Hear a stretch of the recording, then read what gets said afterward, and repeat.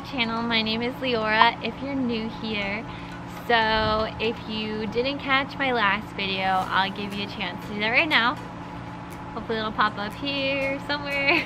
Okay, so now that we know that I'm accepted to dental school, I thought it'd be fun to do a video about some expectations I have going into dental school, and hopefully look back a year from now and see how accurate or totally wrong some of my expectations were. So expectation number one, I think that I won't have much free time. And I feel like this is a pretty good expectation considering all the information out there about dental school and how rigorous it is.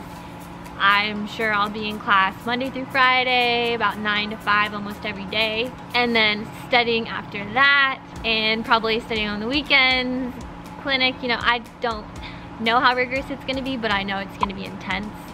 So I am expecting to not have much free time.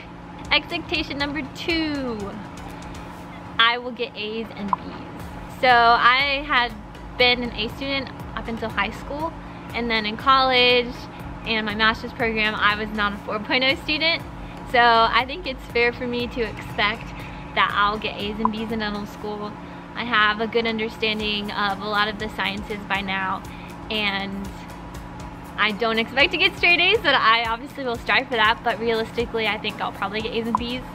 Hopefully nothing worse than that, but again, dental school is rigorous and time is gonna be very valuable, and I'm not sure like how much I'll be able to spend on everything. So let's expect A's and B's and hope that I don't get anything less than that. Expectation number three, I'll get 7 to 8 hours of sleep a night. Now, some of you are probably like hearing that and thinking I'm crazy. I am not sure how realistic that one is. It'll be so interesting to me to see how much sleep I get every night. In a year from now, my body has always loved sleep. I can comfortably, you know, have about 9-10 hours of sleep and I'm good. Like, that's what my body loves. That's the sweet spot for me. 3 words for you: treat yourself. So I'm saying 7 to 8 because I'll probably sleep less than I do now. But I think that's a good number to obviously still be healthy, but that is still less sleep than what I'm getting right now. Expectation number 4, I will study at home more than the library. And this one is just kind of based on the fact that I know that I won't be home a lot during the daytime, and so hopefully when I do have to study, I can study at home and it'll be a good environment for me to study because I want to be home as much as possible and spend time with my dog and my husband. So that's why I say that. If I find that my study environment at home is not ideal, then I obviously will study at the library or somewhere else instead. So this again will be a good one to look back on and see if it's true. Expectation number 5, I will be average when it comes to hand skills.